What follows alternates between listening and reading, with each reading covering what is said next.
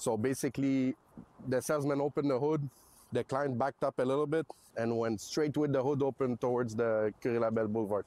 As Prime Minister Justin Trudeau considers tougher criminal penalties for those who steal vehicles at a national summit on Thursday, a Laval car dealership north of Montreal is dealing with its own car theft problem.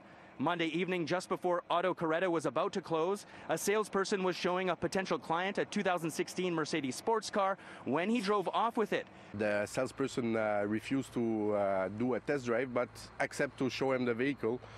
The minute the vehicle gets running, he sits in it.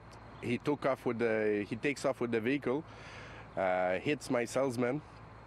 Minutes later, we find out that the BMW that he drives into, it's a bait car, a stolen vehicle that he abandoned, and it's running off. Marc Fournier, the owner of Auto Karetta, says that his salesperson has been in pain the past few days and has large bruises on his body.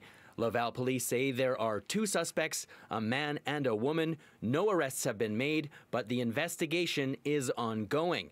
They also revealed that 1,351 vehicles were stolen in Laval in 2023, with 77 arrests related to these crimes. It's getting more and more now car theft. It's getting they're getting aggressive. My salesman is hurt. He's actually in a shock. And something has to happen about those car thieves. Most probably Port of Montreal, it's going to be one of the solutions to be more strict on car thief also.